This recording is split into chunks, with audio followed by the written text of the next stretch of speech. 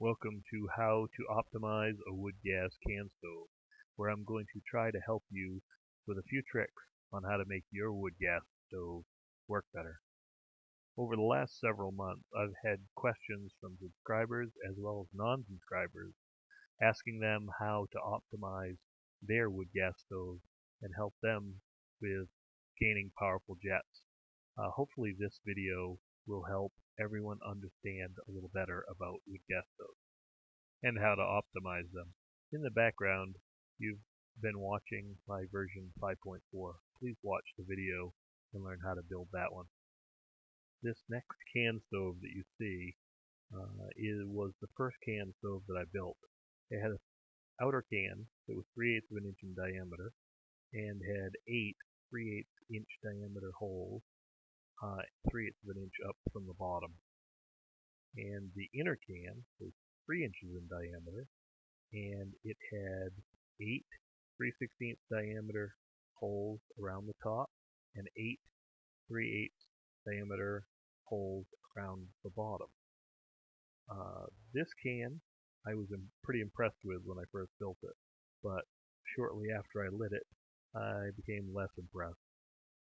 The flame formed sort of a dome over the top and really had no jets, and the only jets you could see were 8 little bulbs of blue flame around the side.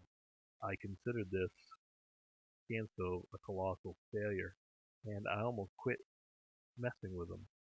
But then I became determined, and I wanted to build one that I could be proud of. After reviewing my results and thinking about it for a while, I realized that maybe the inner can was too close to the same diameter as the outer can. So I increased the outer can diameter by about 3/8 of an inch.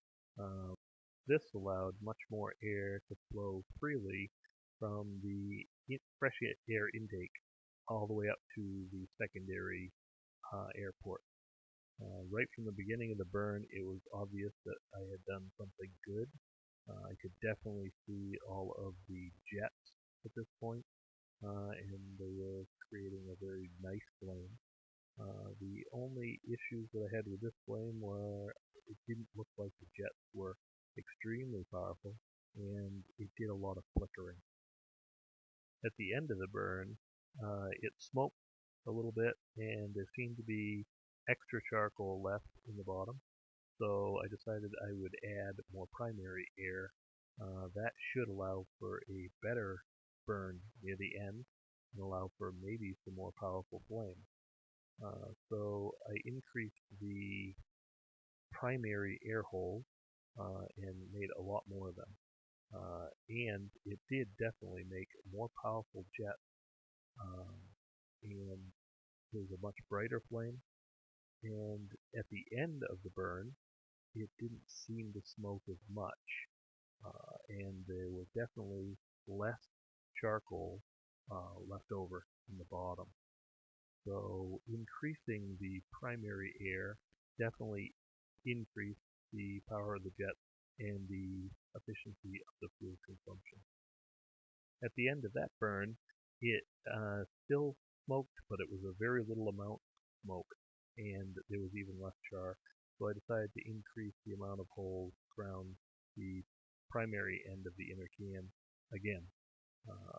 After doing that, my jets were very powerful. It seemed like I had a bluer flame right where it was coming out of the jet, and the burn looked really, really nice. At the end of the burn, there was absolutely no smoke. Once I had found the point where there was no smoke at the end of the burn, I declared the primary air port optimized. I was very happy with the way it was burning, but I knew that if I played with the secondary air port, I could probably come up with even a more optimized scenario. At this point, I made a new inner can and kept the primary air exactly like the optimized primary air from the last can, and added 8 8-inch holes around the top for the secondary holes.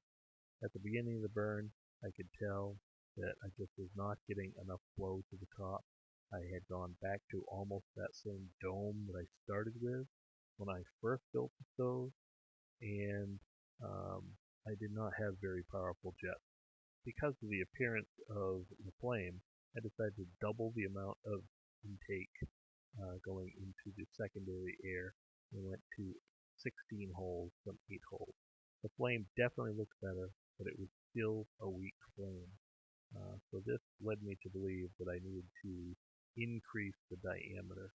So I increased the diameter of the 16 secondary air ports from 1/8 of an inch to 3/16 of an inch. That definitely made a difference with the power of the flame. It was giving me nice strong jets, and at 15 minutes it was very strong jets and a very nice consistent flame. So ultimately, in my opinion, this is the type of flame that you want to see coming out of your wood gas stove.